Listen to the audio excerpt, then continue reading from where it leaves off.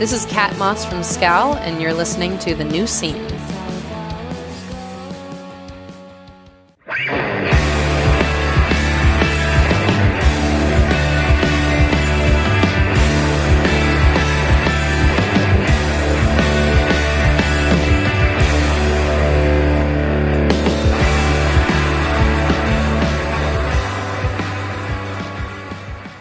Hello, everybody, and welcome to The New Scene. I am your host, Keith, and we're back with another brand new episode.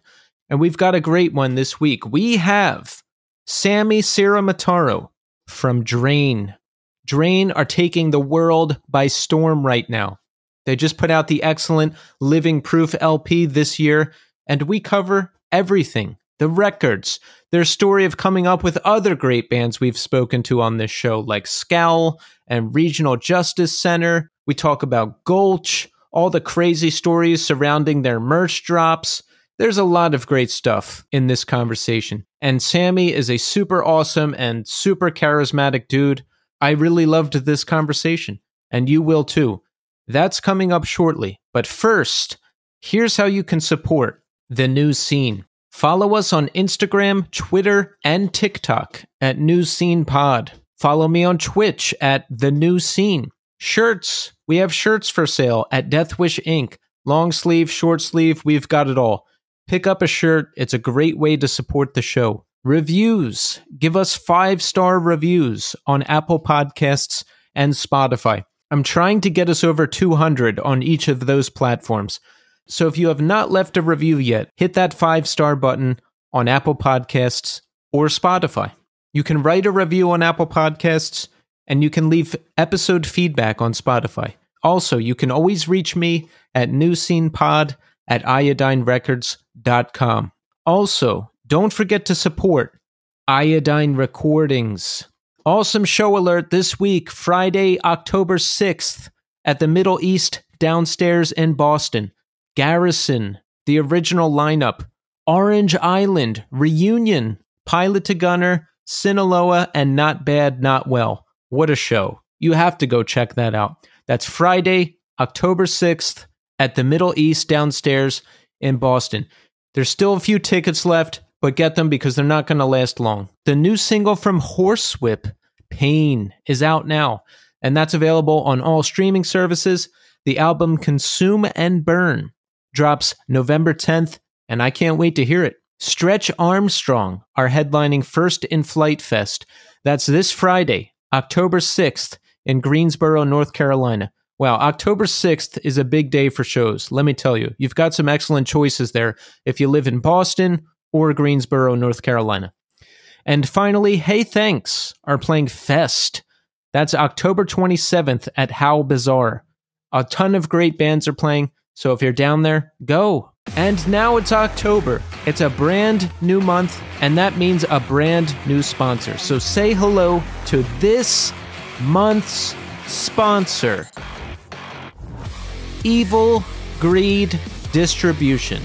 Evil Greed Distribution is an online store and merchandise company based in Berlin, Germany. Evil Greed is the online marketplace for bands and labels to sell their merch, and for us to buy that merch. They have stores for all of our favorite bands: Drain, Incendiary, Power Trip, Scowl, Knocked Loose, Military Gun, Botch, and all of the biggest labels: Triple B Records, Closed Casket Activities, Flat Spot Records, and of course, Iodine Recordings. They offer very fair, very cheap, and very fast worldwide shipping, especially to the USA. Check out the full line of merchandise at evilgreed.net and follow them on Instagram at evil_greed. That's evil_greed. You'll be the first to find out about all the latest merch drops. Okay, so let's talk music recommendations. Now, I've been listening to a lot of Drain since this conversation with Sammy. Can't recommend their records enough. California Cursed and Living Proof, those are the two I'm listening to the most. The two latest LPs, really love this band. And Hopes Fall, the Satellite Years 2.0 Remaster. This is a newly remastered version of Hopesfall's classic 2002 record, The Satellite Years, and it sounds incredible. I'm hearing things I never heard before, drum fills I never heard before, vocal parts I've never heard before, guitar parts I've never heard before. I think there might be some variants left out there to buy, but most of them sold out. But you can hear the remaster on the streaming service of your choice now. Give it a spin. It's a classic record. I always listen to it this time of year, so it's cool to hear this new version of it as well. So excellent job, Hopesfall. All right, so listen, check back in with me in segment 3. We're going to talk more about Sammy and Drain. I have a new review. We're going to read that. I've got some listener feedback, emails, and different messages I've gotten from loyal listeners. I'll read all of that. There's a lot of stuff to cover, and we will do that. But right now, we are going to speak to Sammy Ciaramitaro of Drain. Enjoy. All right. We are here now with Sammy Ciaramitaro. Sammy, welcome to the show. Dude, thank you very much for having me, man. I'm very stoked to be here and just get to kick it for a little while, man. Thank you, guys. Yes, Sammy, thank you for being here. You know, you've had quite an exciting few years. Drain is doing a lot of excellent things. Your excellent new LP, Living Proof, just came out this year. You were just touring Japan, Europe, all over the US. And you know what, Sammy? We're going to talk about all that. But first, I want to ask you, how are you doing today? Dude, well, thank you, man. That's when you lay it all out, I'm like, damn, he's right. We kind of have been on the move, man. That's wild. Dude, we're doing great today specifically. Doing pretty kick ass, man. It's sunny, and I'll be honest, I'm like, we've been, staying busy doing tour stuff. So as of like very recently, I no longer like work at like a job. So honestly, man, I've been trying to occupy myself. So I was pulling weeds and like Windexing all my windows today in my house. So pretty epic little day. I'm kind of stoked. Oh, that sounds nice. I like when there's a rare weekend or week when there's not much to do. So I catch up on all that quality of life stuff. I'll mop floors. Oh. I'll think about making a dinner, like, and not ordering takeout, but then I don't do it. And I'll clean up and do laundry and all that kind of stuff. Exactly, dude. That's been my tip. And I'm posted up. I got my dog now. I got a little sparkling water. Dude, I'm vibing, man. I'm feeling real good. I love it. So what happened? You were picking up your scooter right before we started talking? Yeah, dude. I got a Vespa and I just love this damn thing. And so I've been slowly. The thing that's what's like trippy with Vespa is like, it's every time you call like a motorcycle mechanic shop or something, like store with a storefront. Every time like, oh, we don't do Vespas, but like I know a guy. So always like I know a guy who like does a business out of his garage type thing, and so you just meet some characters. I found this dope dude though. This new guy's like this like OG skinhead dude from Santa Cruz. Just total sharp dude. Just loves like like an old mod, like loves scooters and stuff. So he was like, yeah, I'll come back at some point. Next couple of days. I'm like, for sure. And then it's like, yo, I'll be there in like 10 minutes. I'm like, oh my god, it's 1:50. I'm supposed to hop on this call. So thank you for your patience. But yeah, I got the scooters up and running. We're vibing. We're gonna tear it up after this. Where are you living currently? Yeah, I'm in Santa Cruz, California. Oh, nice. Yeah, I was there fairly recently, and I loved it. It lived up to the hype built up in the classic movie Lost Boys. Yeah, dude. Yeah, what brought you here?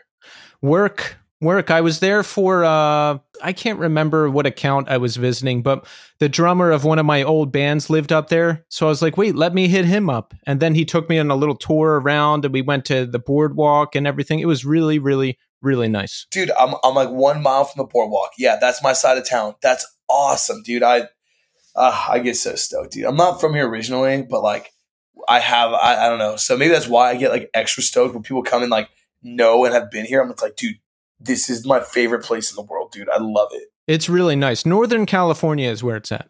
Straight up, man. Like I love from SoCal. I'll always have a special place. I even tried to move at some point, like in 2020, and I was like, dude, I can't. I got to go back up, man. My little quiet beach town. This is my jam. So you're not working any kind of regular job now. You're just doing the band, yes? Yeah. I mean, I haven't.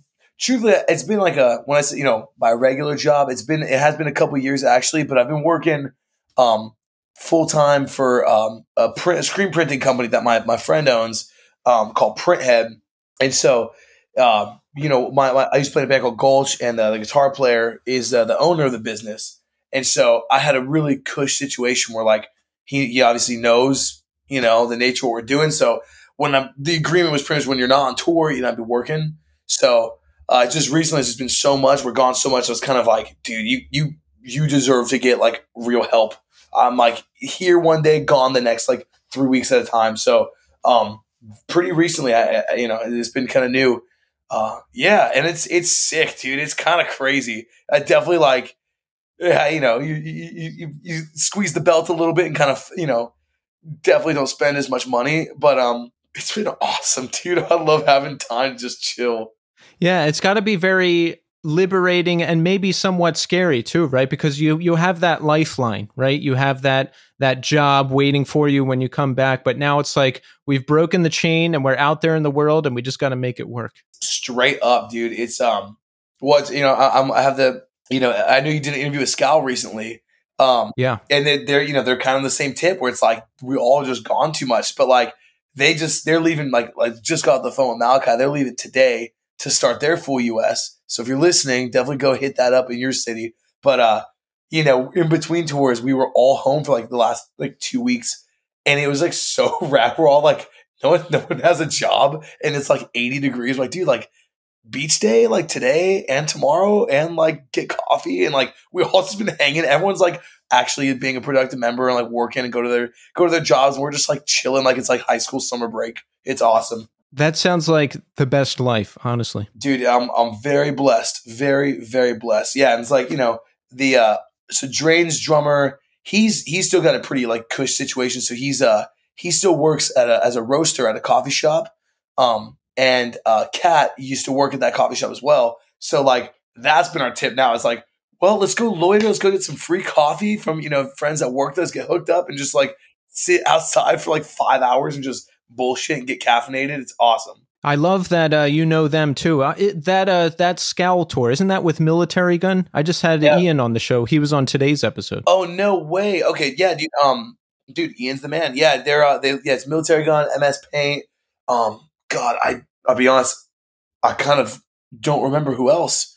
There's like 5 bands. Yeah. Those are I do remember that part. Yes, they left today. I think they start tomorrow. In Orange County at Chain Reaction. So yeah, those are, dude, that's the thing. It's just a trip because that's been our team, even pre-Scal, pre-everything. So it's like, it's just cool seeing like all of us, like, before Drain was doing anything that was like big and before they were even a band, like we were all just friends and like we just go to shows, book shows, play like in, other small bands here. And so now it's like, okay, like, last time I saw them was in Germany. We played a festival with Scal in Germany. And it's like, dude, this is so crazy.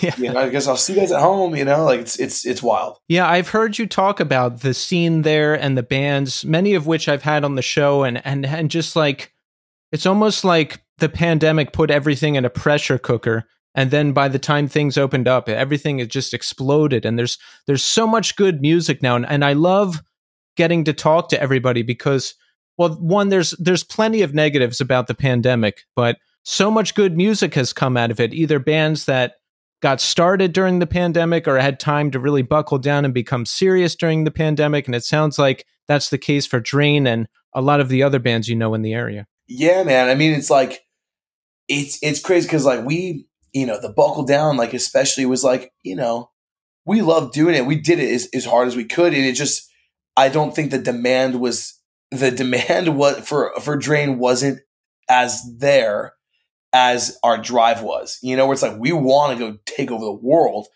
but the people don't really want to see us yet. They don't know that they're going to, we're going to become one of their like favorite bands or something. So it took our record dropping during COVID and, people maybe having time to just be home and listening to it. But yeah, we kind of just came out swinging after COVID and, yeah, it's awesome. I'm trying to match up my timeline history here. Did Drain get started before Gulch? Yeah, oh yeah, like years before, yeah. We started in 2014, and I don't think Gulch started till 17 or 8. No, I don't think 18, but 17, yeah. So yeah, we were kind of going. That's what like led us to meet those guys. Was the same guy, my buddy Cole from Printhead. Drain just put a merch order in, and someone's like, oh, this is this guy Cole. He plays this band called Spinebreaker. He lives in San Jose, which is like, where it's like the same scene, but it's a different city, So they're like 40 minutes away from us. And I was like, he came by, like, I met him, like, I used to work at a bakery, and he came by, and he was like, oh, I play in a band, whatever. I was like, oh, wait, you own the screen printing business. Like, dude, I'm going to hit you up. And, that's how we met. Yeah. So that was a couple years after Drain started, though. Oh, nice. Yeah. So how does Drain get started? You guys were in college in Santa Cruz, right? Yeah. So like the iteration that people know of Drain now, it's the same name, it's the same drummer, but this, it didn't start with the intention of being like a big band. It was like, we're all just in college as students, and it was like, yo, like, hey, you got like a band shirt on that's like not really what I like, but like, it's close enough. Like, we live in the dorms, we should just jam type thing, Yeah. So there was actually, when I wasn't like the first, like I met Tim, our drummer, and the old guitar player I just met, and we were friends and stuff. And they had a different dude that was doing vocals, and they did like a show or two with him, and then it didn't work out. So I was like, oh, I'm down. Like I went to the first Drain show. I was just like jumping around. It was fun. And it's like, yo, like you should sing. Like, oh, I'm down. Like, let's do it.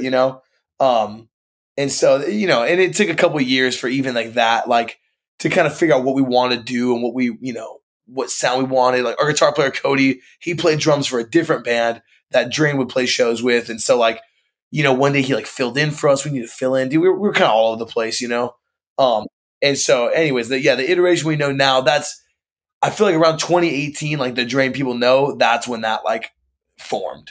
But yeah, it took us a couple of years of just like playing around and getting ourselves figured out. Yeah. So while all of that is going on, Gulch forms, who had a pretty excellent run, mid to late 2000s. Yeah. So talk about that. You drummed for that band, right? Yeah. So I was playing drums for this band called Young Love, which like didn't do a whole lot, but I was on drums, and then Drain's drummer was on bass or guitar, and we were playing a show, and my dude Cole, I put an order in of merch, and he's like, yo, I'll deliver it to you in Santa Cruz. I was like, oh, it's sick. I was like, yo, I'm playing a show with my other band at this venue if you want to just come by, and he's like, oh, for sure. So he just brought it to the show, and his roommate was Elliot, the singer of Gulch. So he's like, I'm going to bring my roommate with me, and they came together. And so they didn't even know, no one here knew I knew how to play drums. So they was like, oh, wait, like you play drums? And I was like, yeah. He's like, dude, like, all right, we'll stick around, we'll watch.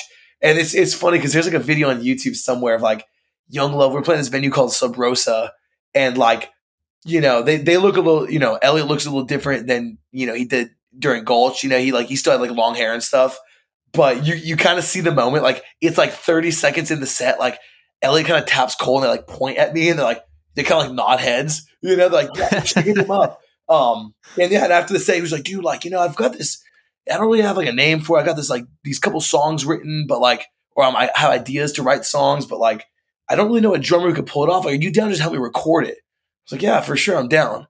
And, and he was like, yo, do you know anyone who can play bass? Like, yo, how about my buddy Tim? He plays guitar in Young Love and drums and Drain, but, he's a good guitar player. And he's like, for sure. So most people just know me from being at that band, but yeah, me and Tim were both in Gulch. So like half of Drain was in Gulch for up until, I guess COVID. After COVID, my dude Tim, he stepped out. Just, dude, we were just like kind of all over the place. That's the thing, like people don't get. Like, I was playing drums for a band called Hands of God as well. And like now Gulch, Hands of God, Drain, they're all bands that, people know. Hands of God maybe not quite as much, but like, a good amount of people know these bands. But like, there's a time when I was doing all three at once, and it was like, it wasn't like how it is now, where it's like a local show and there's like 300 kids and it's crazy. Like, we had fun, we played, and we even did some touring, like small touring, and it's like, it wasn't there wasn't enough to even break even. You know what I mean? Which is like totally cool. Like, you do it because you love it. But yeah, that's kind of why I was like, dude, like, my dude Tim was like, we were both like, dude, I think I'm gonna have to leave one of the bands because like we're too busy. I'm gonna get fired from my job, and like, whatever. So Drain was always the focus, but I was like gonna leave Gulch, and damn, that actually, now that I say that out loud, I kind of connect the dots. I remember hitting up Cole and I was like, dude, you might have to get a different drummer, dude. Like, I'm too busy right now with this and whatever. And he was like, well, how about this? What if you work for me since you're going to get let go from the restaurant you're working at.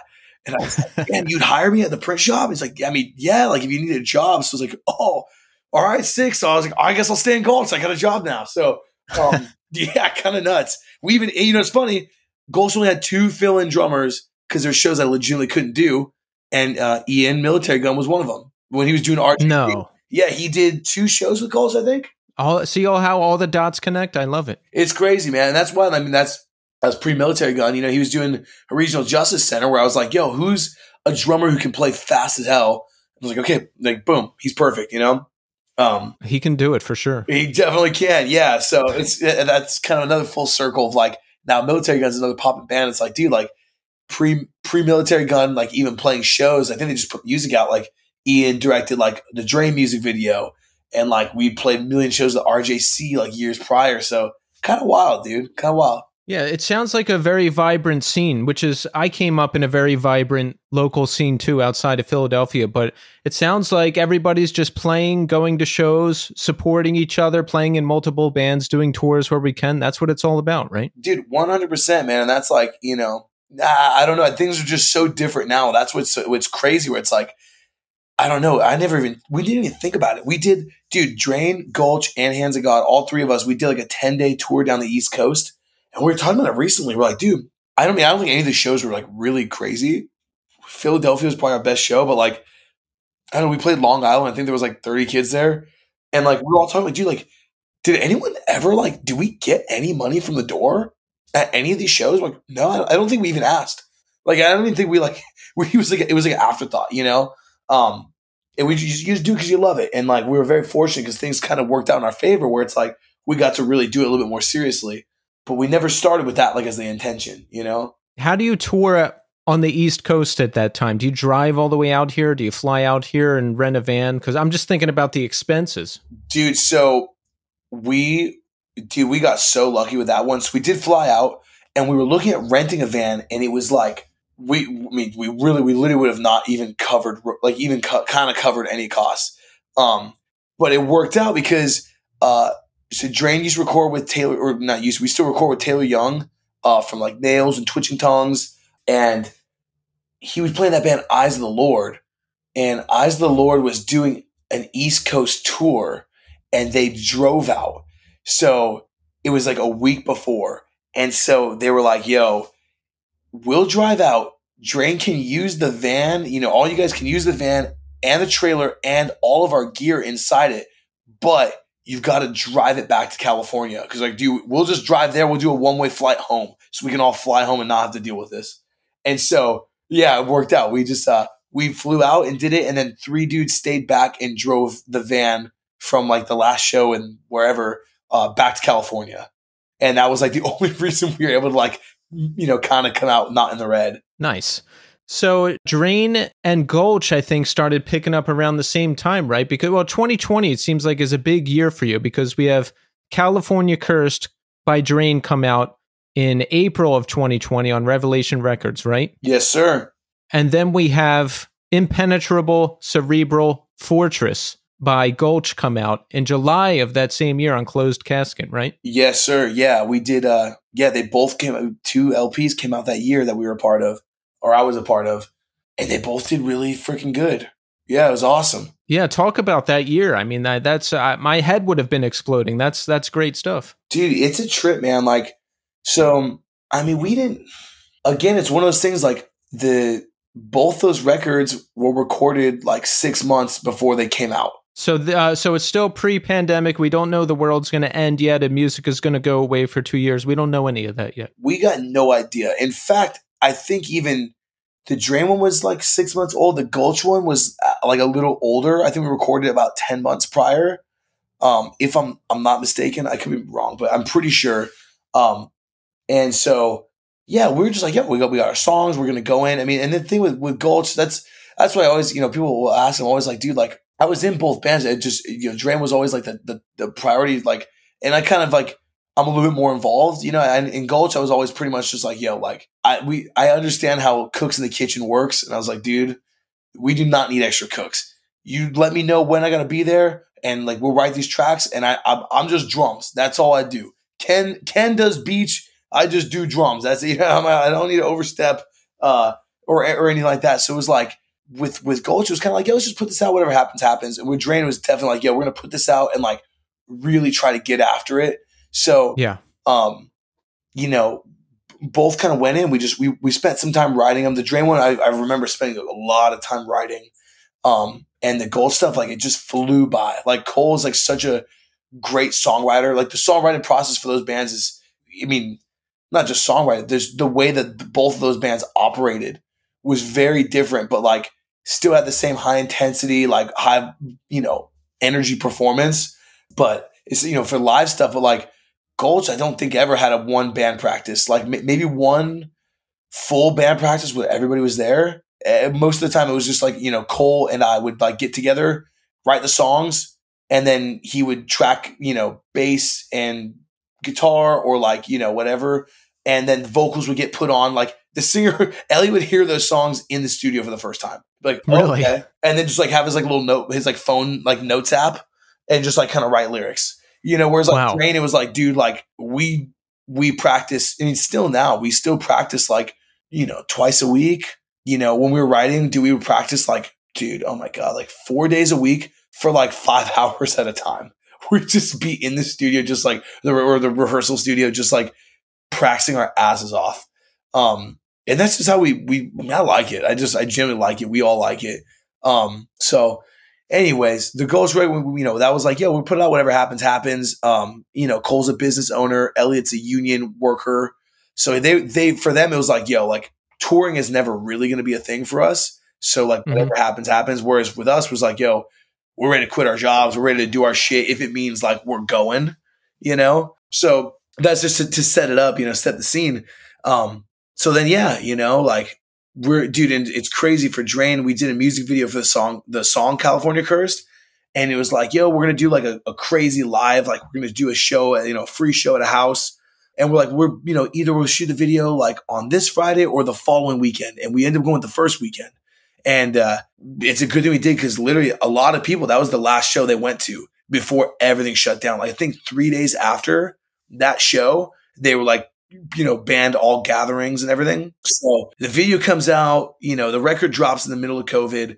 And it was still like, I refer to this era as like the Tiger King era of COVID. Oh, yeah. Like where it's like, there's different eras. There was like, there's a Tiger King era. And then, obviously there's the I like to call the overthrow the government era of COVID. There's a lot of protests and everything, it's like, and it was crazy. Yeah. Like when it first started, I mean, dude, I thought it was kind of fun, if I'm being honest. I was like, yo, this is sick. Everyone's home. And it was like, yo, like everyone's like, oh my God, we're all like watching the show. We're doing this like at home, like challenge, take a video, send it to 5 friends. Like we're all home, like it was still new.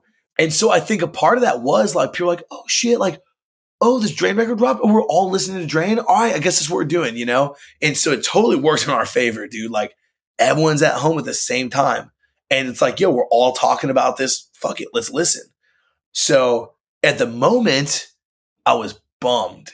But like now I can see through like, skewed vision. I think it really helped us. But yeah, man, we had big plans for like, when the record was going to drop. We had like a record release weekend planned and like a tour we were supposed to do. Like, I think we were even going to go to Japan at some point. Like we were so stoked and it all got like taken away. And so, it sucked, but it worked out really well. And then, a little different, but yeah, the Gulch record dropped in July. So, by that point we kind of knew what to expect. So yeah, we're going to play it. We're going to put it out. We're going to listen to it. It's going to be cool. And we'll play whenever we play, But yeah, man. So it was, and then both records just got like pretty immediately got like received really, really well. And kind of the same thing where we're just sitting at home and it's like your phone's just like blowing up. And people were just like, yo, and retweeting and reposting and sharing. And it was cool, man. It was definitely bittersweet. Both bands were getting hit up with like, yo, like, so like in a year and a half, we're going to be doing this tour. Are you guys down? It's like, dude, I don't know what I'm doing next month, next week, like a year and a half from now. I don't want to agree to this like month-long tour. It was crazy, dude. Totally crazy. I'll never forget that I took this podcast weekly right when the pandemic hit because I'm like, hey, I'm home. What else am I going to do? Right. Yeah. I'll never forget. I always tell this story. We had Chris Hornbrook, the drummer of Poison the Well, in one of the earliest episodes. So sick. And this is March of 2020. And he's like, yeah, things might open back up starting in February of 2021. And after the episode, me and my former co-host, we were like, no fucking way.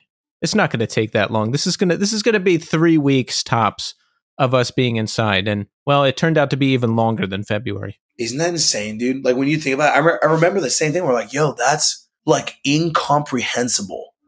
And, you know, and then eventually you just like, you kind of accept it like, yo, this is life. And that's what life was, you know, for those 3 years, you know, it's like, I mean, dude, I'll be honest. I don't know if I'm supposed to say this, but whatever. I was rocking fun employment and it was awesome. Me and like all our friends, we were just chilling, going to the beach, hanging. It was rad. So rad. A lot of skateboarding. Learned how to start surfing. It was like just so fun, man. Yeah, you know, you mentioned that it was fun in the beginning, and it was for me too. And I'm not afraid to say that because my life didn't change a lot. I worked from home before the pandemic. I still work from home now. I got to take this podcast full time and figure out video editing and a little bit of sound editing. And I just, it was mostly fun for me in terms of like hobbies, you know? Yeah, dude.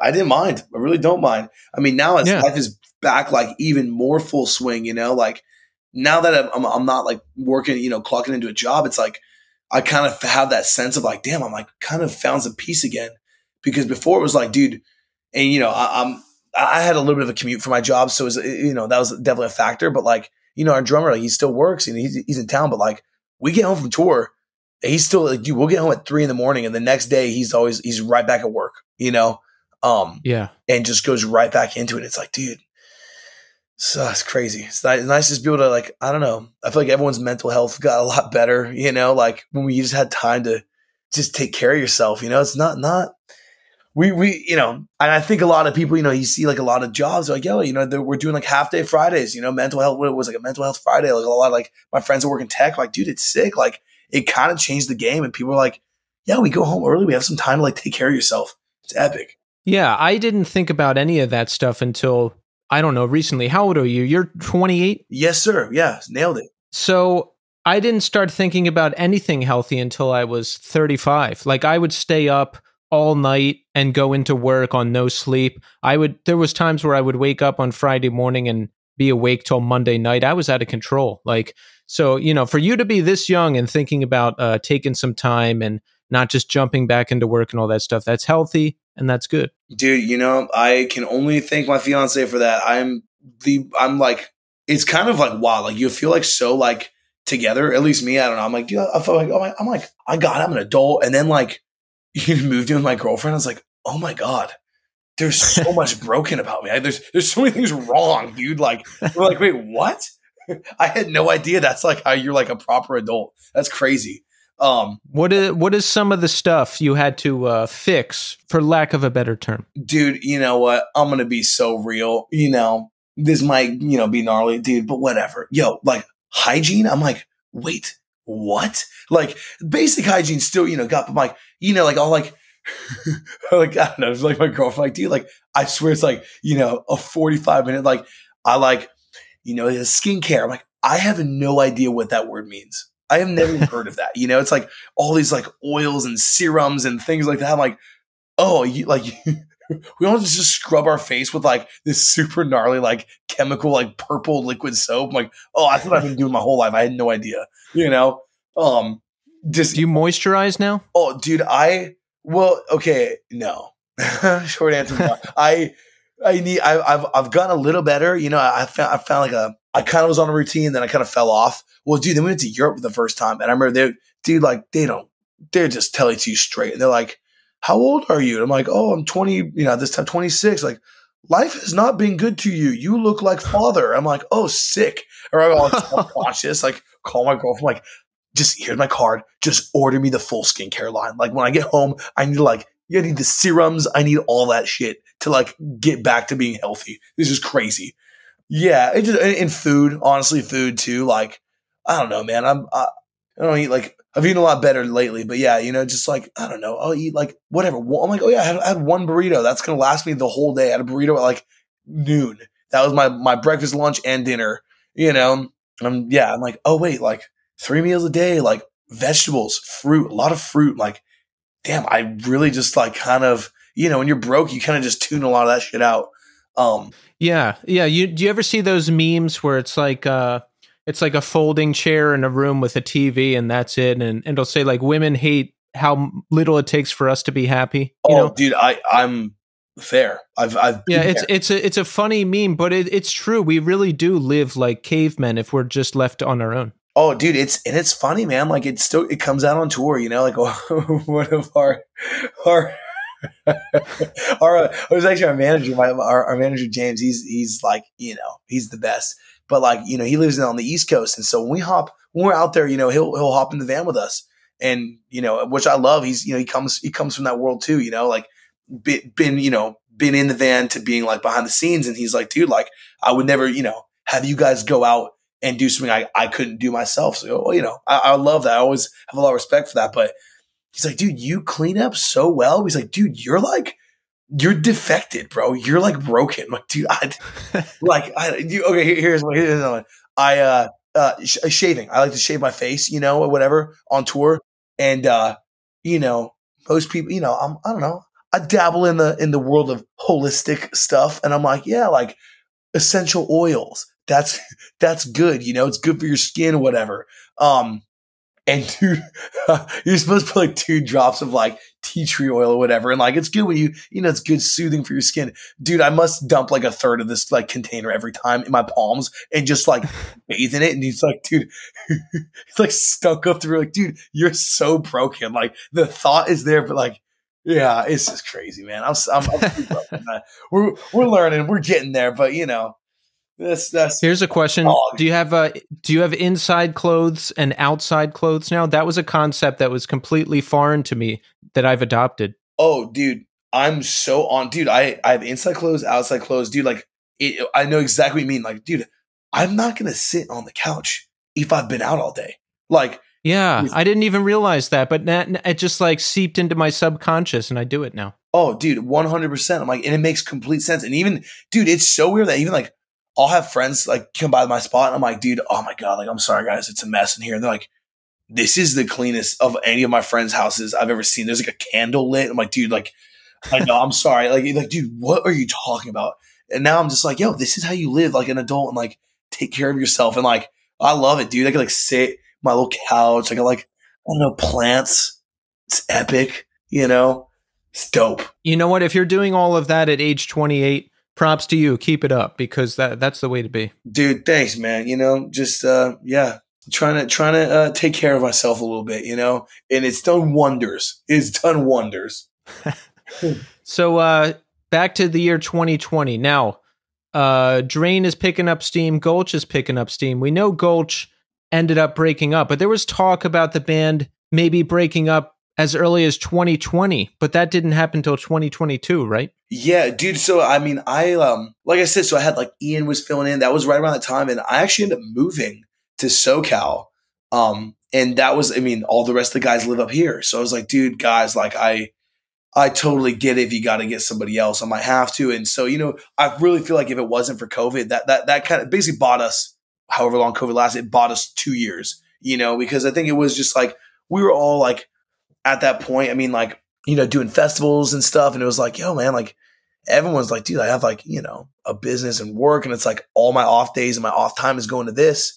And it's just not like a priority, So we were talking about it. And then, I was like, well, there's COVID. So, I guess everyone stopped. So whatever, we're all good, and as it wasn't even like on a people, they still now ask like, dude, do you guys beef each other? I'm like, dude, those are my dudes. I literally just saw like most of them a couple days ago. We still talk and it's like not like that at all. It's just, cause I think people really find it like incomprehensible. Like, why would your band stop? Or it's like, dude, it's kind of cool, man. Like some bands just, you start with a certain intention and when that's not the goal. It's not about the, like, we want to be the biggest band. We want to be the this or that. It's like, dude, we just want to write some music and play. And we got to do all of that. We got to do all of that stuff. We got to see all the US, play all the big festivals we wanted to. like that was more than we ever wanted to, you know, that's great. Yeah, that's something I didn't understand until fairly recently from my own experience in talking to so many bands on this show. Like my mindset before, when I wasn't as involved in music, like a band like Gulch, you know, they have everything. They've got a record out on a great label. We're playing festivals and it's breaking up. My mindset was, how could it break up? Like what? Like why? It's everything's happening, but sometimes the pieces just don't line up. And like you're saying, sometimes it's not everybody's priority. Like it's just not working anymore. So it has to break up for whatever reason. Yeah, I mean, and that's the thing too. It's like, and this is we're so blessed. It's not like a complaint by any means. It's like, dude, like, you know, when you know that you can't do that, you know, you can't be like on, you know, and then, you know, not to like air out stuff, but yeah, like the Gulch is Cole, like our guitar player. He wrote everything, designed everything, all the artwork, like everything is him. Yeah. I mean, business owner, he's got 2 kids that are young, and he's like, dude, I'm not trying to like, you know, just hop in the van now at this point in my life. And he's like, but I also hate saying no. I hate saying no because we hit it for so many things. And it's like, yeah, we can't do that. Nope, can't do that. And it's like, you know, we kind of saw, and then like, you know, we're playing shows, and it's like, dude, we're like almost having to go into like logistics mode because people really liked our merchandise. It was a great situation to be in. But you know, when you're not at a point where it's like, yo, we don't need to hire. We didn't want to be a band where it's like, we need an 8-person team to execute playing a show, you know, but that's where it was getting, where it's like, dude, we literally can't sell merch fast enough. We're like, we can't seem to beat all this, you know, normally the way around it's like, oh, like sick. You just get a bigger team, get more hands on deck, get more things. But it's like, it was just never what we wanted, you know? And so I'm trying to think of what show it was. I think we played with Turnstile in Santa Cruz. And it was like, after that show, like we had a great time playing. It was just kind of like, yeah, man, like I feel like I don't know. I just think it might be a good time to hang it up, you know? Yeah. And so we knew we were going to do Sound and Fury. And it was like, I think that's the perfect show to close it on, you know? And it was like, dude, we go out on our own note, like in power, not in like a, you know, got to a point where it's like, oh, we're like, you know, eventually be like, oh yeah, you can kind of tell these guys didn't want to be there. They're playing these shows, or they're like playing sloppy because they didn't have time to practice or whatever it might be. You know, I was like, dude, we've ran its course. We got to do so many cool things. And we know we aren't trying to do all that. So let's give that spotlight. Let's give that space to another band that wants that, you know? That makes sense. So yeah, I read that the merch designs, that people really ate those up. Was it Chris, you said, who made those? Cole. Yeah, Cole, our guitar player. Yeah. And it, again, imagine like a perfect storm of like, you know, it's crazy, dude. Like, you know, again, not to air out, you know, anything. There's nothing private, but it's like, this dude loves hardcore. You know, he's a young kid and puts an order in, you know, to someone for his first band. He's like, damn, like maybe I could like make my own shirts. Turns it to a business. And it's like the biggest customers are Gulch, Drain, Tsunami, Spy. Those are literally the biggest customers. Scowl, all these bands, and they're our friends. That like, it doesn't get more sick than that, you know? Wow. Yeah, it was epic, dude. So what's the deal with people eating up the Gulch designs? I mean, obviously the designs are good, but do they keep running those designs? Is there still a demand for them?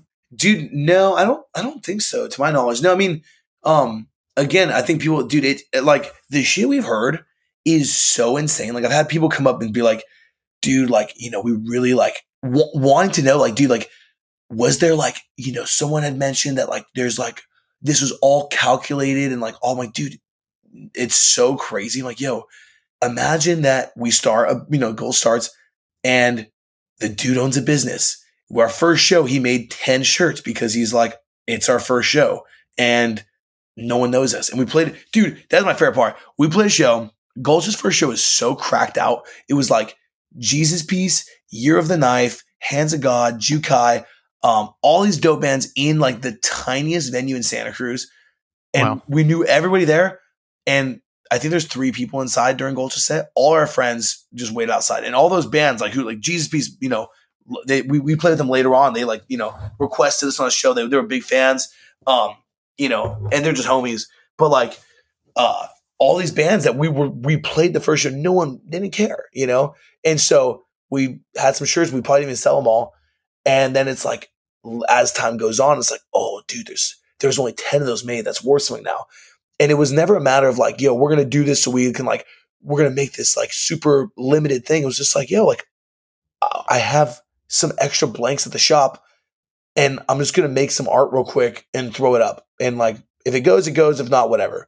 You can't like plan that shit. You can't force it. We've seen a lot of people try to force things because they think we did that, like, I don't say in speculation. I might, that's not very humble of me to think it's just based on us, but just you see a lot of stuff where it's like, dude, the big one was like the Hello Kitty, the Sanrio design that we did or whatever. I don't know if you knew about or if you heard about that. Yes, dude, like total fluke. A girl in San Jose was like, hey, like I made this design, whatever. Like, oh, sick, whatever. 6 months goes by, and we legitimately kind of forgot. I was like, oh man, like we're playing FYA in Florida, that festival. We're playing that. That's like next week. It just crept up, and whatever. And he's like, dude, I don't know what we're gonna do. I don't have like anything I haven't already printed, And he's like, dude, like some client like ordered 30 hoodies, and then they wanted instead of black they switched to like a different color. So I got these extra hoodies, and he's like, dude, whatever. Like I'll just put this design on this girl made like. And if they sell this stuff, they don't. I mean, it's only 30 of them, whatever. And that's literally it. People are like, yo, like they planned some crazy thing. I'm like, dude, no, we didn't plan anything. I mean, and that's my favorite part. I'm like, dude, all of us are like, respect, but on the same boat, we're all like, dude, we're all grown ass men, dude. None of us watch anything. We don't collect Hello Kitty or anything from the Sanrio company. Like, it's like, dude, someone made this. And it was like kind of funny. None of us are like, it's not our bread and butter. Like and truthfully, you never catch my ass wearing that shit. You know what I mean? Like, so they think it's some master marketing plan or something. It's like, no, we thought we could sell this many. That's it. And physically, it's like, I don't have time. Like, I physically can't order the blanks and have them get to our shop in time for us to leave. So it's like, this is what we have. This is what we're working with. And, Twitter went crazy over it. And, jokingly, I think people took it seriously, but jokingly, Cole's like, here's our flight info at, Tampa airport, whatever. Dude, people landed they came to the airport to buy that hoodie. And he sold a couple at like the baggage claim at the Tampa airport. That's amazing. Insane, dude. And so then we got to the fest with only like 20 hoodies because we sold like 10 at the airport. And so, that's the whole thing. He's like, dude, like, let's just, we wanted to watch whatever bands were playing. He's like, dude, let's just sell after our set. So, dude, through the pit, there is a line. There is a conga line going through the dance floor of people waiting to get this damn Hello Kitty hoodie. It's like, it's crazy. It's crazy. And that's the thing, like, I'm so grateful. And like, I might sound like I'm talking shit. I'm not. It's just one of those things where it's like, if you knew the people in the band, we're the least, like the least on that tip. You know what I mean? Like, all of us, dude, we don't care, man. Like, people would come up like, yo, like, oh, you got, we're selling for $20. You got like 10 and you're just stoked. You got $8 and you're stoked. Dude, take it. We don't care. This is not like a means of us trying to, we have our jobs. This is not like a way of us like trying to like live or get rich or anything crazy like that. It was like, yeah, we're just dudes that are into music and whatever. Like all of Gulch, like, yo, like we're going to go fucking moshing. Like we're going to go mosh this band. Like we're not gonna be at the table. We don't have a merch guy. Like it's just us. And I like whoever's playing early. So whatever. If you want this shit, I guess you just have to wait. You know what I mean? Like, so if there was only 20 to sell at the show, was there like an uprising demanding more of the hoodie? Yeah, dude. Well, then that's when we're like, oh, well, okay, whatever. They're gone. And then it's like, damn, we sold that hoodie for $30, and there's dudes selling it for like $100, $400, $500. And we're like, well, damn, we didn't really account for that, Like, and it's like again, like not even like salty. I'm just like, dude, I don't want someone to spend that much money. So then we're like, you know what? Let's just do it. I guess we could kill that by, making more available. Now they're not worth that much money, Yeah. Because you could just go buy one. So we did like put a pre-sale up, and I think we did like, I don't know, like 1,500 hoodies or something insane. We were just like, oh my God, that's like out of control, and then there was like other bands doing things with like Hello Kitty company and like other like companies, like streetwear companies, like doing, the same design with like the pink logo. And it's like, dude, this is, you're almost kind of like, damn, we made a monster. We didn't like, we did not intend on this ever being a thing. So did that originate with Gulch? I've seen the Hello Kitty stuff other places. I think Zulu, I seem to have some association with Zulu and Hello Kitty, maybe some shirt design or something. Yeah, I mean, actually, I will say when that, because Anaya does Zulu, but he used to do Dare, and I remember that's like that. He was like legit. I mean, that's the thing, he's like legit a fan. Yeah, I think they did do stuff after, but I don't know if that was he's been a Sanrio head, but yeah, like other. I'm trying to think, what's that dude? Is it the band Attila? The dude Franz?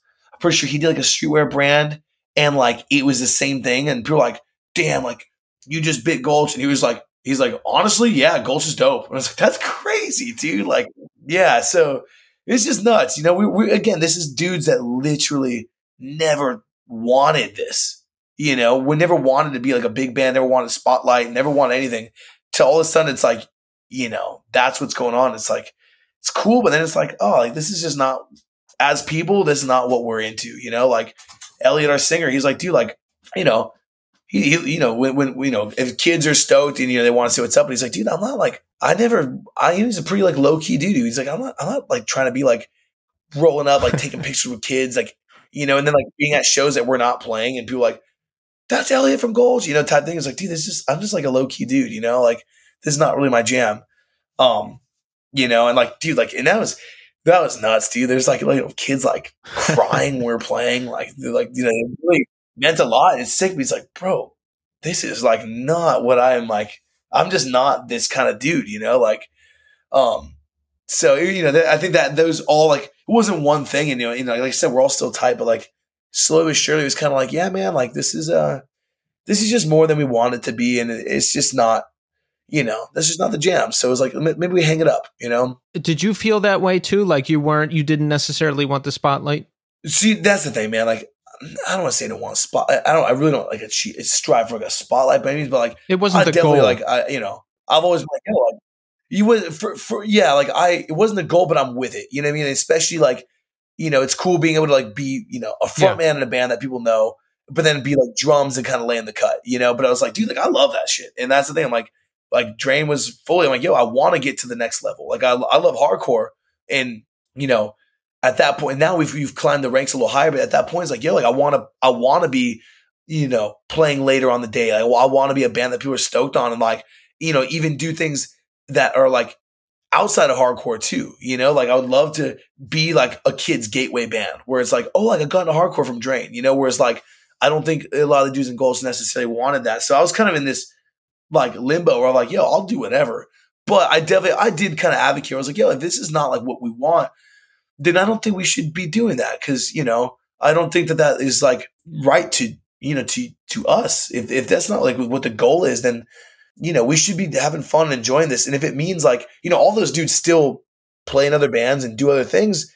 And that's what's so crazy. It's like sometimes like a band will just catch and others might not. But it's like, dude, like I know like Cole and Elliot, like, dude, I think if they just rock shows to like their like day one friends, like they were stoked. And, you know, there's nothing wrong with that. Like that's actually pretty respectable, you know? And so like, you know, they do Spinebreaker who does have some good buzz as well, but it's like, you know, it's not pulling as many kids as like Gulch was, but they like prefer that. Well, yeah, you said you and the guys in Drain, you were ready to go. You want to quit your jobs, you want to tour, you want to take it as far as you can go, right? Yeah, and that's not even quit for like, you know, because we're like, yo, we're gonna fucking make money, or it's just like, yo, we just want to do it, man. And we always like Drain bought a van, like we were like, yo, we're ready to like get after it. And that's the thing.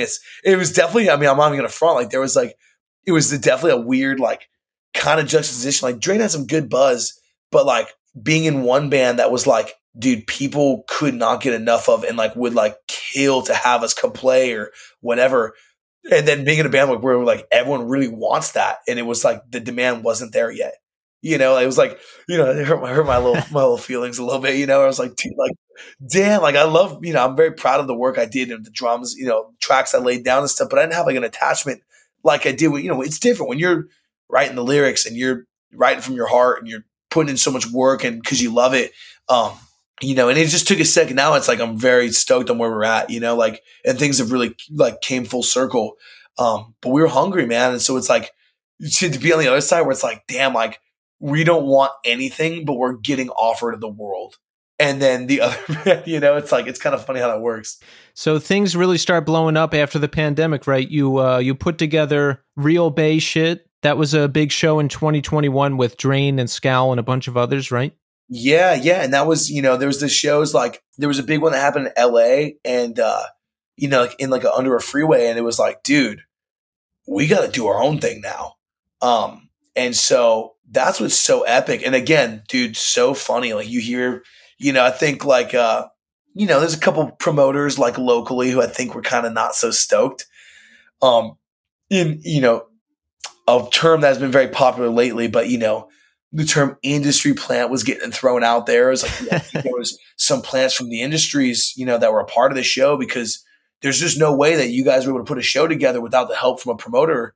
And it's like, dude, that's the power of the kids, man. When you're in a band and you're connected to your scene and you worked for what you got. It's like, dude, that was a 6-man operation, dude. That's it for that show. I think that was about it. Yeah. Like, my buddy Malachi from Scal, he did a lot of like the footwork. And then Elliot, singer Gulch, him and a couple of his buddies, they built the stage the day of. They're carpenters. He's a union carpenter. So we built the stage, bought lumber. And then Cole and I, we were working at the print shop. And so we were kind of like, dude, like, you know what? In case this thing gets shut down, it'd be kind of sick. Mind you, like, there's been nothing for 2 years. All of our bands have some cool buzz. We've never done anything. We're with people. So we're like, yo, like we see how much merch we're selling online and stuff. And like, kind of got an idea for how many people were going to come to the show. And it was like, dude, I think we're going to sell like a lot of merch, and it was like, dude, like to make sure that we can all enjoy the show. And in case this thing gets rolled, to make sure we can just get out of there quick, let's do a merch pop-up store the day of at a different location. And so me and Cole kind of like helped on that front. Obviously it was Cole's spot and didn't take a ton of work other than like, making a flyer, putting it out there, organizing it. And like me and Cole working our asses off to print all this merch. We printed for all the bands that played that day and set up some tents outside. And it was like, it's crazy because like, this thing was on like a Saturday and like the Wednesday before, I remember like 2 kids, like we kind of see these kids like walking through, like kind of like snooping around. We're like, hey, is this where the pop-up store is happening this weekend? Like, yeah. They're like, okay, cool. We just want to make sure we know we're going to get here early. And it was like, yo, we're going to start selling stuff at noon. And dude, we pulled up at 7 a.m. to like just 7 a.m. There's kids already waiting. And it was, dude, insane. And so, yeah, man, there was just a handful of people that worked together and just made it happen, and we all just promoted it ourselves, pushed it. And, other people, like I remember like a audio company from around here was like, hey, we got wind of your show. Like, we would love to offer our services. We'll do we'll bring all the gear you'll need. And we'll do all, we just want to offer because it's the first show that's happened. We're so stoked that there's live music. And so they had like 3 dudes. They brought a soundboard. Like they ran it, crazy, dude. Yeah, it was so exciting when music came back. Like, I think the first show I went to that year was Furnace Fest. That was in September. But, there was still stuff happening. But I don't know. Were people complaining to you at all? Like there was a show that happened out here in New York. I think it was like Madball and some other bands in Tompkins Square Park, and there was a ton of people there. But there was like a lot of online arguing, like super spreader, COVID. There was still a lot of that going on. Did you catch wind of any of that when you did your show? Dude, no. So I knew exactly what you're talking about, the Madball show. Dude, for our thing, bro, it was like COVID never existed. And like, be that better or worse.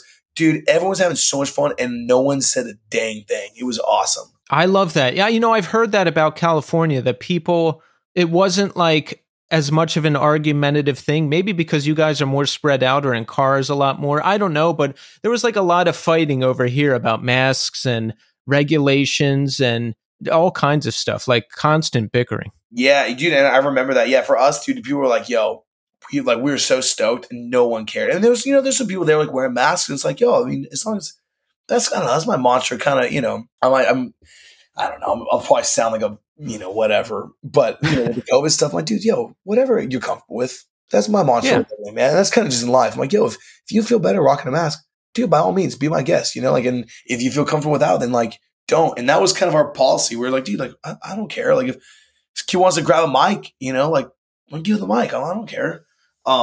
And so, yeah, that was all of our first shows we'd played in 2 years. Wow. It was crazy, man. It was so insane. So we know you've done a ton of stuff since then. Signing with Epitaph Records, when did that happen? How did that come about? Dude, so that's crazy too. So we dropped California Curse in April, and dude, within like the week, they wanted to, again, I don't know if I'm supposed to say this, but I don't really care. They actually wanted to buy the album off of Rev and reissue it like within the week. Wow. Yeah. And we got caught in some red tape and we couldn't do that, but they were like, okay, well then just let us know what's next. And, let's sign for the next thing. And we're like, we're so stoked. Is there any problem with Rev? Were you locked in for multiple records and had to be bought out or anything like that? No, we were just on one record, which was really cool. It was just kind of like, I think they, kind of saw like the potential in this record. It done like, whatever. I don't think it's pompous to say it done better than a lot of Rev records had in recent years. It did really good, No, that's just the truth. I would guess. Yeah, as I said, it's not like it's just the numbers don't lie, and they were like, dude, like they're not letting this thing go. So I see you guys everywhere. Dude, thanks, man. Yeah. And I think that's the thing too. It wasn't just a matter of like the record was good, the music's good, but it was also like, hey, this band's not going to break up in a year or in 6 months. These guys are here for the long haul. So like they know this is going to be a constant return, And so that didn't work out, but yeah, and Epitaph was like, all right, well, let's just do the next one. And we're like, we're down, but like we really worked hard on this record. We want to get to tour it properly and play these songs and really give them the love. And so we don't even know when we're going to get to play a show. We're just getting started with this pandemic thing. So Epitaph was really, really cool. But yeah, so we signed in January of 2021, like with Epitaph, and we kept it a secret until August of 2021. Oh, nice. Yeah, they were like, dude, let's just sign and we'll announce it when you put out a single. And so we put a single out, and then it was like still over a whole year until the album would drop out, a year and a half. It was a really long build up. I'm glad that the reception was good on the record because I was like, I hope it's worth the wait. I hope people think it's worth the wait. And it seems like they thought so. So that's good. I think that was smart to give California Curse some attention and get out there and tour and do that and take the time, right? Because my mindset would be like, oh no, this has to happen now. Epitaph will pull the plug. People will stop caring. But I think that was a smart move. Dude, yeah. And again, like we've, they were just really cool. Because a lot of people would have been like, oh, it's now or never. So, Right. And they were like really patient with us. And like, I really, I don't know at the time. I mean, I still don't know anything currently, but like at the time we were still like, dude, I don't know, like labels, like this is all like new. I don't know. We're just like dumb kids. And so that was, and that was the thing too, with Gulch, for example, it's like, dude, like numbers and stuff, like Cole's, had a good knowledge because he's a businessman, and he, has, some knowledge with that. But it was like, as things were going, it was like, dude, I don't know. There's just so much going on. Like, and I don't know if that's like the move. Do we want to get like a manager thing? I don't think that didn't feel right for them. But for us, we were like, dude, like we want to do this. So we started putting together a team, now we've got a great team on the back end. But yeah, so, cause there's a lot of stuff, man. And it's crazy, dude. Yeah. I was looking at your tour schedule earlier today and, geez, all those festivals that you played overseas, and there was, of course, the headlining Sound and Fury set. Now, I read about this. You said you guys didn't know you were headlining at first, right? No, we didn't know. Actually, they asked to play. We were just like, of course, like that's. I mean, we got to play in 2019, and it was incredible. And so we were just stoked to play it. And I thought I was like, we'll probably play like later in the day, but like I didn't think we'd be that high up. When did you find out you're headlining? Dude, like the week of. Oh, really? Yeah, like the week. Did they tell you, or do you just see your name on the flyer somewhere? Dude, we literally just saw the set list, like the day list, like, and I was like, damn, I guess we're headlining. That's got to be a good feeling, right? Because like my band did a small little 5-day run recently, and some of the shows we were direct support, and I was like, oh, look at us, like we're really doing things. So I mean, your mind must have been blown. Oh, dude, it was crazy, man. I mean, and not for nothing, but like, I feel like that would be like, you said you grew up outside Philly, like playing This Is Hardcore or something. For us, it was like, dude, like, playing that, like just playing the fest is awesome. But, we're here and like, we'd always gone to Sound and Fury, or went to a lot of them, just as attendees, in the early years of Drain. And So it was just really cool, man. And it was cool to see that, like, I don't know. I'm pretty confident. I don't really like worry too much about stuff, but I was like, I definitely was a little like, damn, like I don't know. It's very late in the day, so I hope people are as excited as we are, and they stay. And dude, everyone stuck around, and like, it wasn't like people left or anything. It was awesome. Yeah, I don't know anything about that fest, and I haven't been to it, but I'm just impressed because the setup looks really cool, and it's just this sea of people. It just looks really cool, Dude. That's the years that we went before were like in like a theater, like a venue, and so to just be like headlining the first outdoor year, like, dude, doesn't get cool in that, Yeah. So I've read about you, Sammy, and it seems like you're pretty outgoing, right? Like you're out there talking with the people. You're at the merch table, selling merch, talking with everybody, right? Dude, yes. To a deficit. Yes. This is what I'm getting at. Now, I read a story about you. This was at This Is Hardcore, right? You were talking to people from morning till night when you played This Is Hardcore, and then you played another set late at night somewhere else and just completely blew out your voice, right? Dude, yeah. It was like, yes.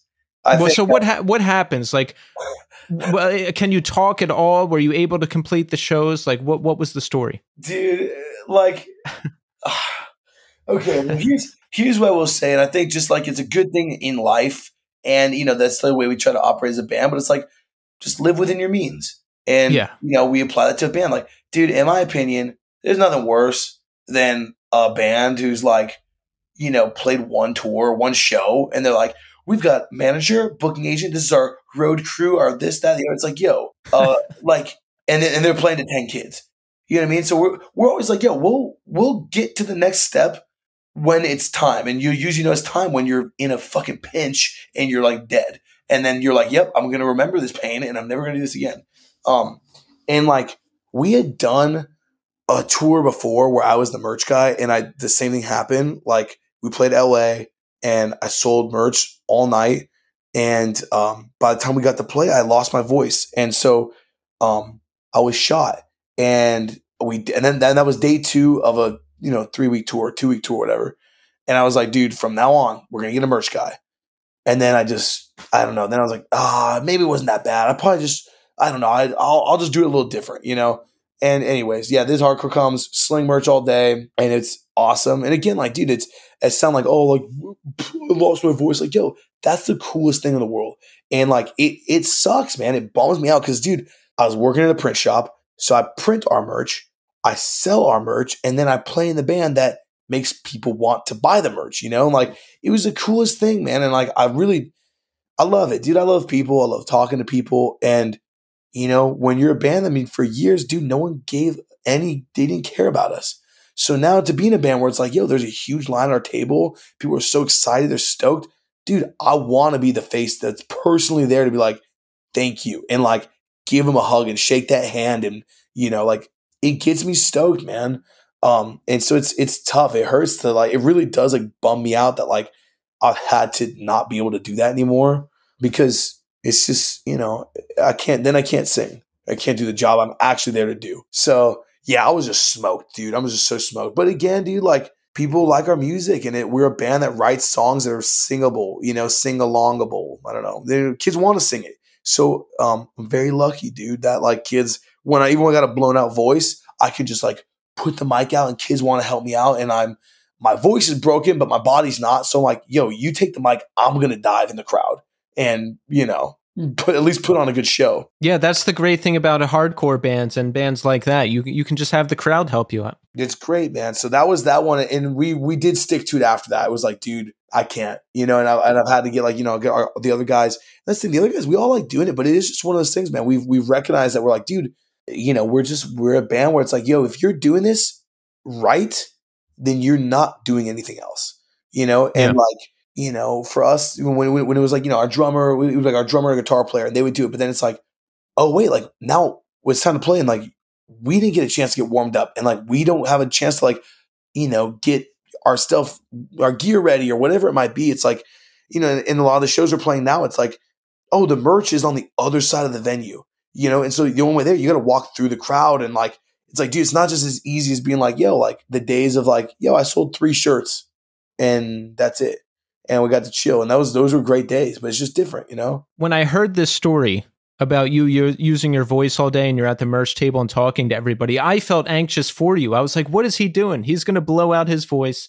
He should be secluded away somewhere, not talking all day from 11 a.m. till 8 p.m. So I guess you're taking the time to do that now, right? Dude, trying to, man. Yeah. I mean, I don't know. I'm always losing my voice. It's like the first thing to go, but you know, and sometimes I get stoked. I'm too pumped and I'm just like all rationale leaves and I'm just like screaming or whatever. And it's like, oh, we're in the van, I'm yelling and it's like, dude, I just lose my voice. I don't know. So I'm still getting that part figured out. This last tour, that full US we did was the first one where I was like, I'm literally going to not speak all day.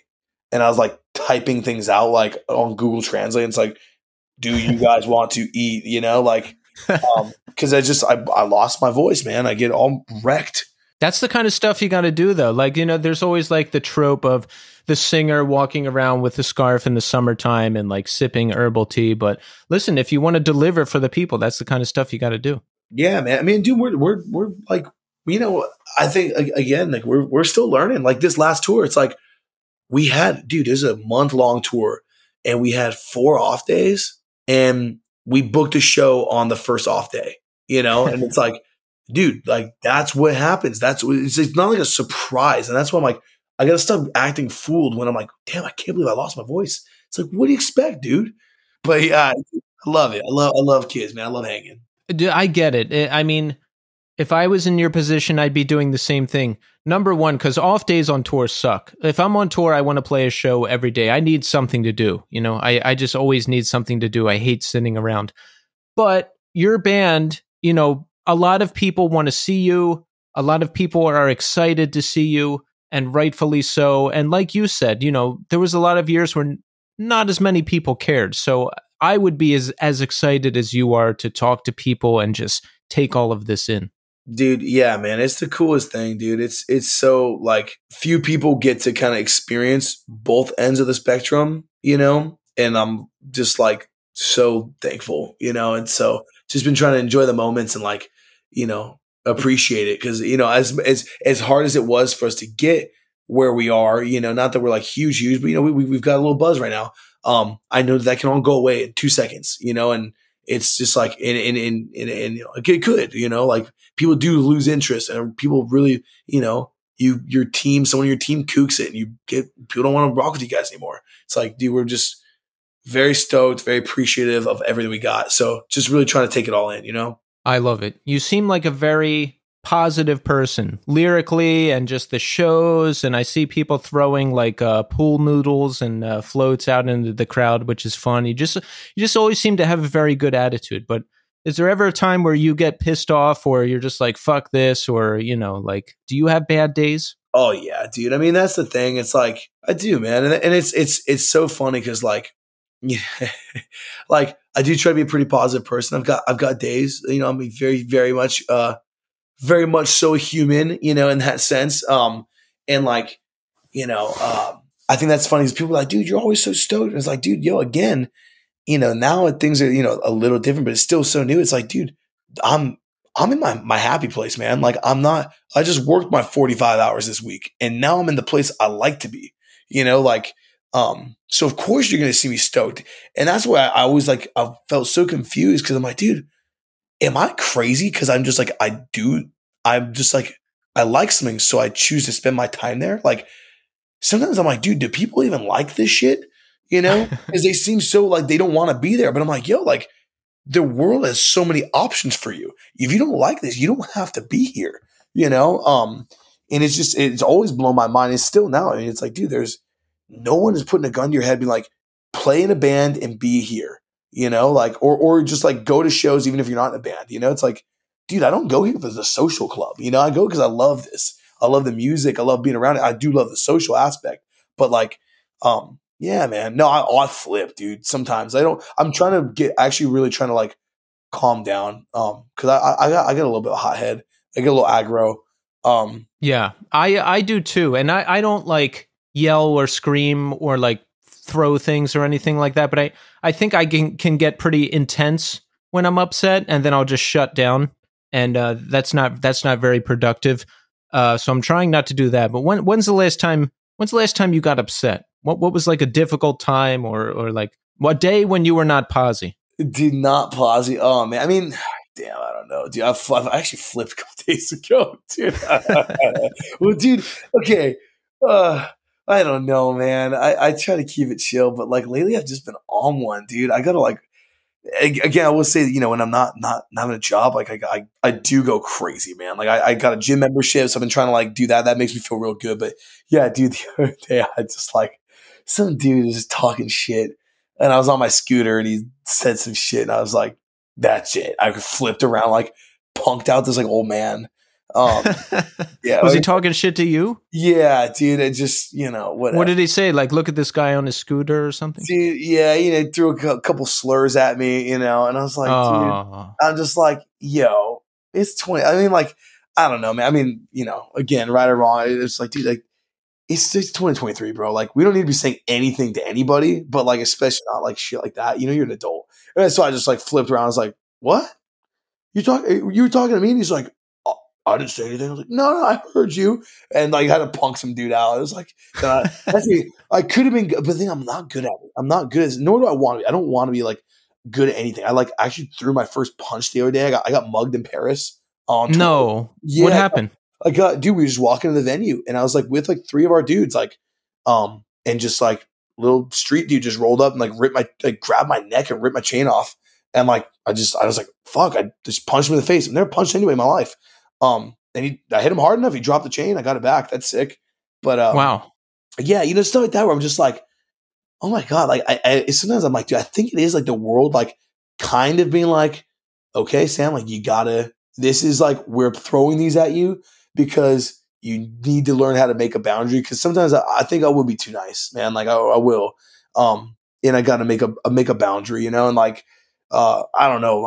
I don't know if that's like really how it works out. Just maybe weird place, weird time. But I've been trying to get better at it. Like, yeah. I mean, I love that we've been able to be a band that like has a rep of like, just like, oh yeah, they're just like cool dudes that just want to have a good time and like want everyone to just like party and have like just like make every show feel like a crazy party. Like, and everyone's just enjoying life. That's my job. Yeah, all day. That's the vibe, and it definitely comes across. I was actually surprised. I saw your artwork and everything before I heard the band a while ago, and I envisioned like a surf rock post-hardcore emo band or something almost. So when I heard the music and it was like super heavy, I was like, "Whoa, this is sick!" Like, so I like that the visuals are a little different. Like, they're very eye-catching. They always have been. Who does all your visual stuff? Dude, thank you, man. You know what? There's this this guy named Silvio. And he's from New Jersey, and he just moved to California, and we actually met at a show, and he was just like, he's like, hey man, I was just like a fan. I really want to draw something for you guys. And so we whipped up like a shirt design, and we were like, dude, this guy rocks. Like, I don't know. Just like, I feel like the style like matches like what we're about. And like, yeah, he's a rad dude. And so we kind of like one by one was like, let's do another shirt design. Let's do a flyer. And, eventually worked to like album artwork. And now, I mean, he's just like our dude, like we'll still get stuff made like once in a while from other people, but it's very much like, this is our guy. And we always, we hit him up for whatever we can. And it's rad. I don't know. I love that. And he's, he says like, dude, when I moved to California, I was like, I really hoped like I could get to do something for you guys. Cause you're like a band from here. And I've always loved, he's just a fan. So it's like, I don't know. We really try to, I don't know, just like remember where we came from. It's like, okay, so like as hungry as we were when we were, as a band and got cold shoulder, brushed off, whatever. It's like, dude, those are the people you give the chance to. The people who are excited, who want to do it, And it's like we could have got art from anybody, or well, not anybody, whoever. The label had people they could help us with. We're like, no, like there's this dude who's like, yeah, he hasn't done like a ton of like other album artworks or whatever. It's like, yo, it's a dude who's just rad and like a good person and like gets us stoked. So like, yes, 100%, let's do it. I love that. Yeah, that's my mindset too. I've heard you say that doing this band, you didn't have any connections, right? You built everything from the ground up. You made mistakes, all that stuff. And it sounds like you're trying to help out people along the way too. And I try to do that too, wherever I can. And I think that's the way to go. You got to give back, right? Dude, you have to, man. And it's funny because I see like there's both ends of it where I'm like, dude, like there's things that we had to go through that like, maybe other bands won't have to. And if it's up to us, like, we try to help out. I don't know. Sometimes people are like, well, I don't know, like little things where it's like a band will be like small, like, we should put them on the show. Like, dude, like, why'd you put them on? Like, no one knows them. They're not going to bring anything to the show. For, counter argument. It's like, like, but that was us. And like, we wish we could have ever got put on a show and no one ever gave us a chance because we didn't know anybody and we had to like earn it. And, by the same logic, people are like, well, like, why shouldn't someone do what you had to do? And so like at times I feel it, but in other situations, it's like, like, I don't know, man. We wish we would have loved not a handout. We would just loved an opportunity, picture your first band. You just, put your first demo out and like, you're bummed because you didn't get asked to open up a huge show. Like, dude, you just got to keep grinding. But like, there's definitely a while where it's like, I think we've got enough, going for us where maybe we should, it'd be cool if we could open the show and we never would get hit for like the local show. We were never like the opener.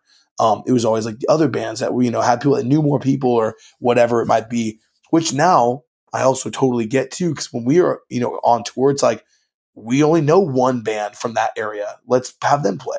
When little do we know there's 30 other local bands, So we've been kind of like, now it's like, like the last headliner we did, it was, we had a big package, so we couldn't really pick a lot of other things. But like, when we get the chance, it's like, dude, like, who do you want to have open? We're like, tell who, get like a dope band and then maybe get like a band that's like new, but the kids and all their friends go to like all their shows, like the local shows.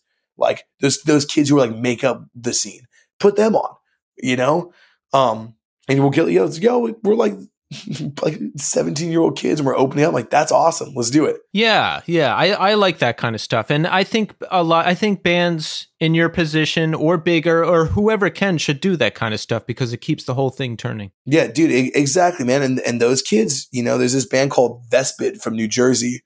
We met some of these kids and they're like just stoked. And they're like, dude, we started a band. I'm like, well, I'll tell you what, we're coming through. Get a demo out. If you get your demo out by the time we play, like in your area, we're going to put you guys on the Philly date.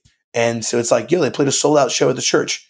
Awesome. The same thing, a band here from Santa Cruz. They're like, these kids we've known, like, if you can get a demo out, we will put you on. And it's like their first show, they're playing a sold out 1,000 cap room, and they're like, dude, thank you. And it's like, thank you. Like you had a time crunch, you push, you got your music recorded, you put it out, and now you got to play. That's sick. That's great. That'll probably give them the motivation to keep going too. Dude, and they're like, dude, and all of a sudden there's all these kids like, I saw you guys open for Drain. And he's like, dude, we bought 20 shirts. We sold all of them. Like, that's awesome. I'm stoked on that, dude. Keep going. I love it. So let's talk about what we've got coming up. Now, we have Living Proof out on Epitaph Records. And listen, if you're out there and you're listening to this and you haven't heard the record yet, come on.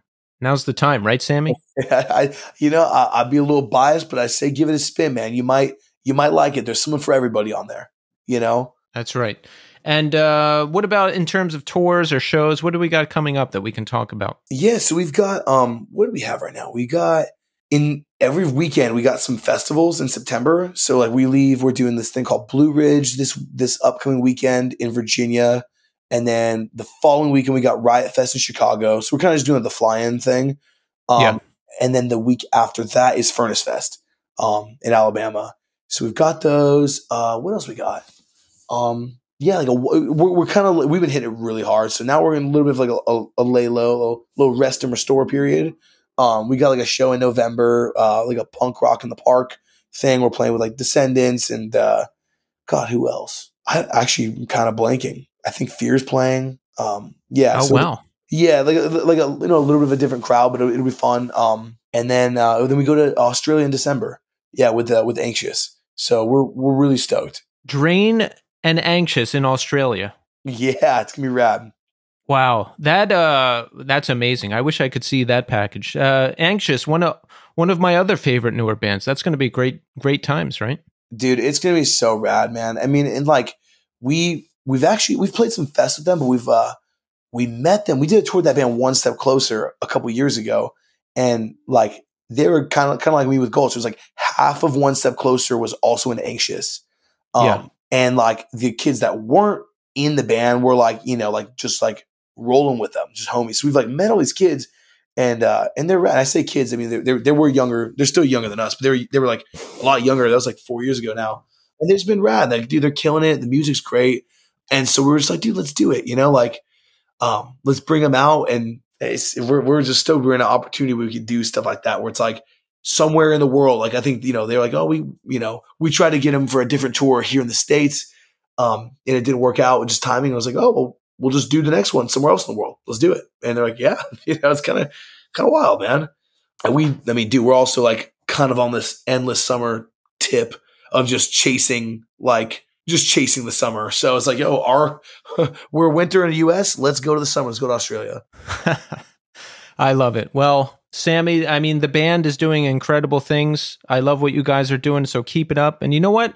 I can see why people love you and the band even more now. You got me pumped up before the interview, right before the interview. You're like, yeah, we're going to have a talk. Let's do this. No one's ever done that before. No one's ever gotten me pumped up before the interview like that before. So thank you for that. Dude, well, thank you, man. And everyone else that's on the show, step it up, man. Let's go. Come on. We got to get these guys stoked, man. Thank you, dude. Thank you for taking the time to meet with me. And, I'm sorry I was coming this late there, but yeah, just for like doing your digging, because you knew like quite a bit of stuff, man. Like, and everything you mentioned was 100% right. There was all, I don't know. I appreciate you taking time to do a little digging on me. Of course. Yeah. Podcaster pro tip out there. Do not use Wikipedia. It's always wrong. Dude, straight up, man. I always want to be on my Nardwuar stuff, man. Yeah, let's go. Yeah. The only thing they get right is like years. Like the album came out this year. The band was together from this year to this year. Most of the time.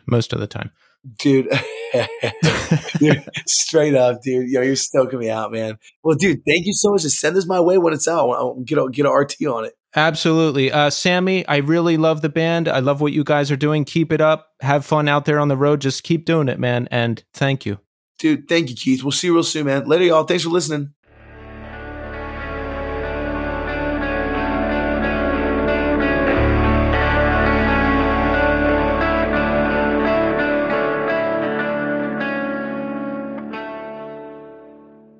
And there you have it. Sammy Ciaramitaro. Excellent conversation.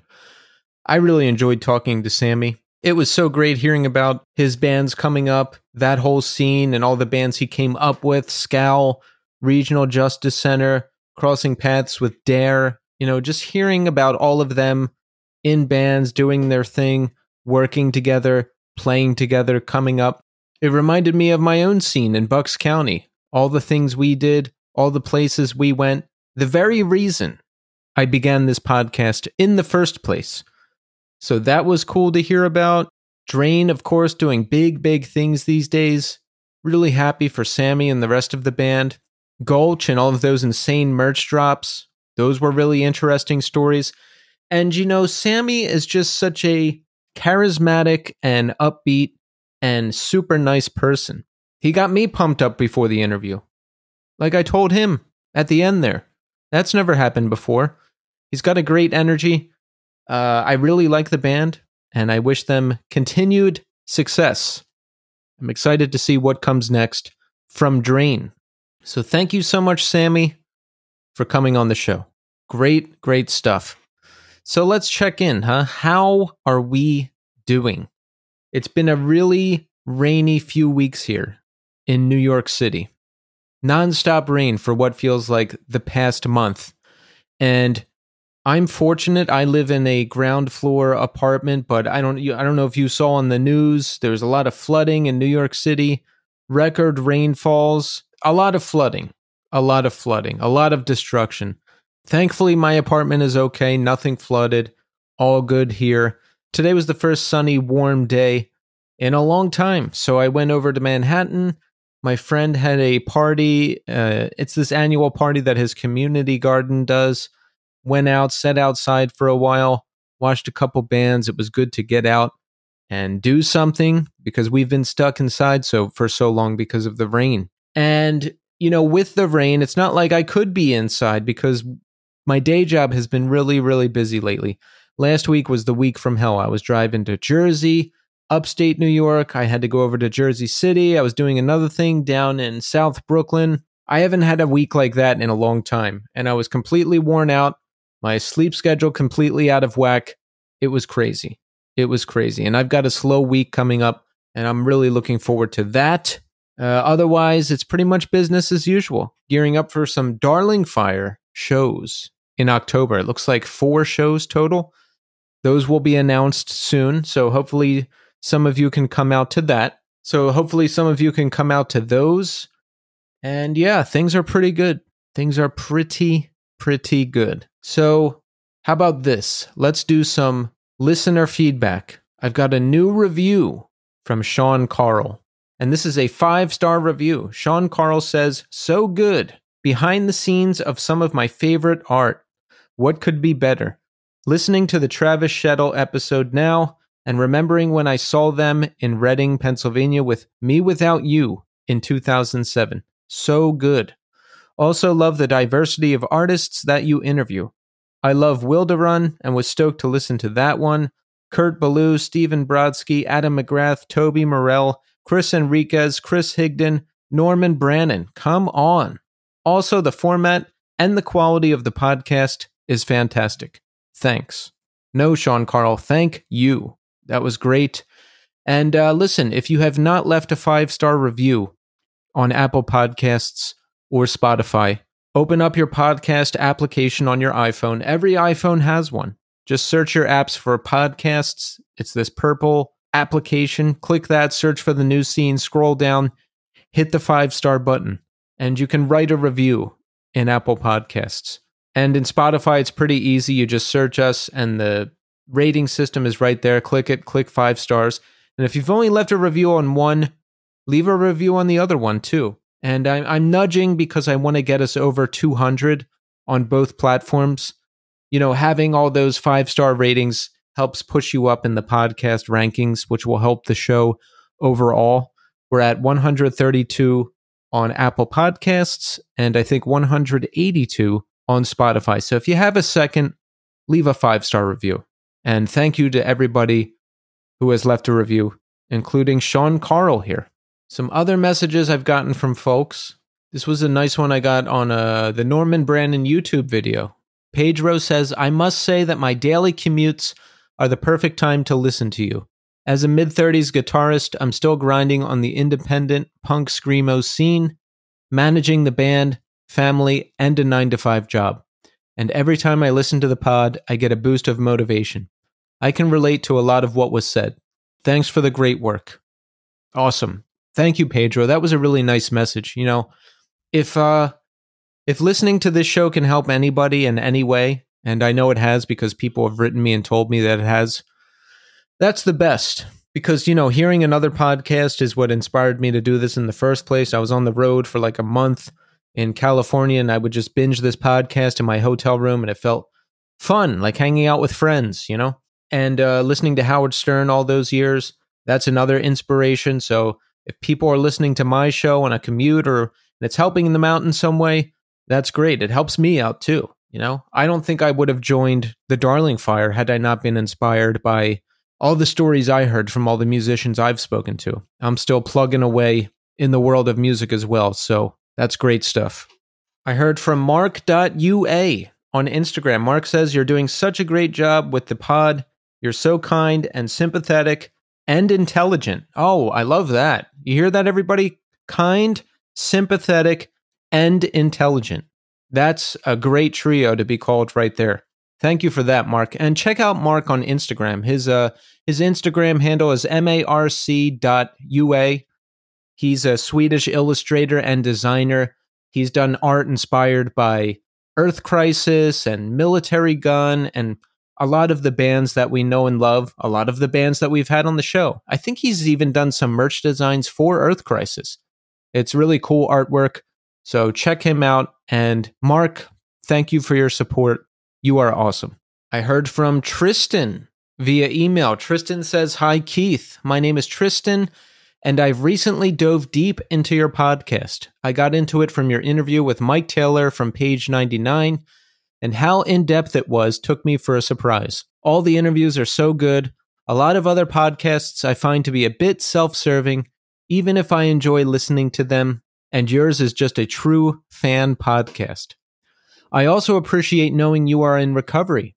It's odd because I think we're in a similar age frame, and a lot of the time frames of these bands' heydays I was around for and saw them, but during the time would probably have been doing my own music. I was so strung out on drugs, I could just never do it. I grew up in the DC area and saw and sort of know a lot of cool bands, but from 17 to 23, I was living on the street or in jail or in some other institution.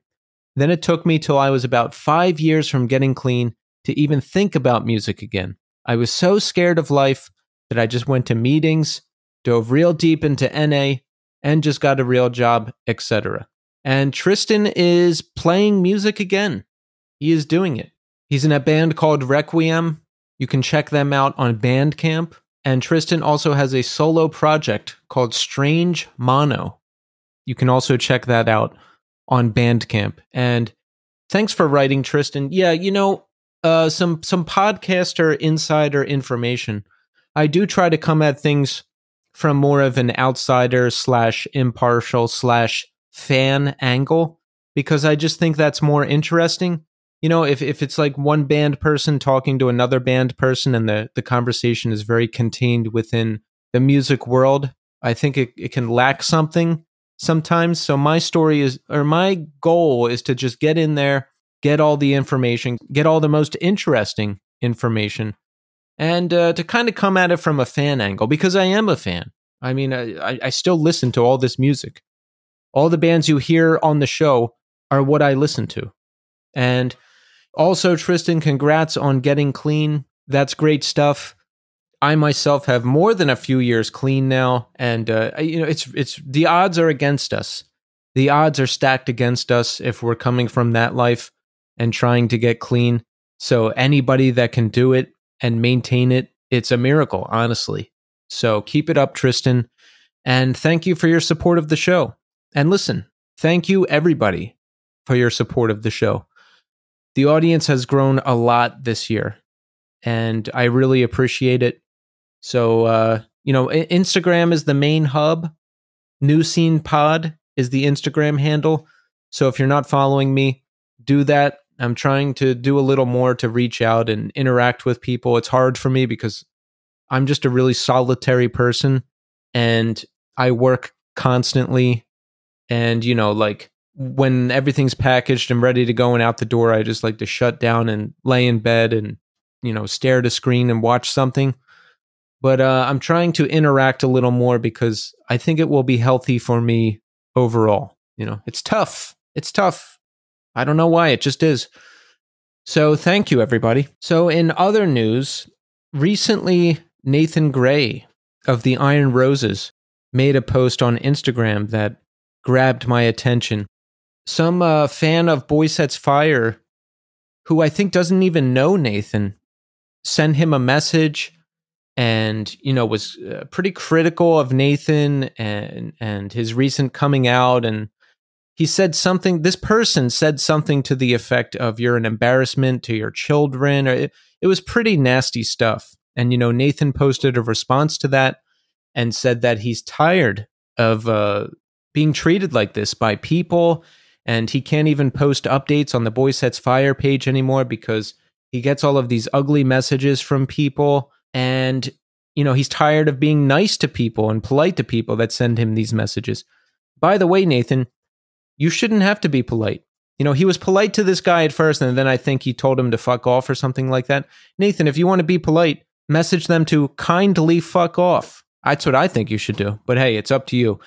But no, I'm bringing this up because it's very odd behavior to message somebody in a band you don't even know and tell them how they should live their life.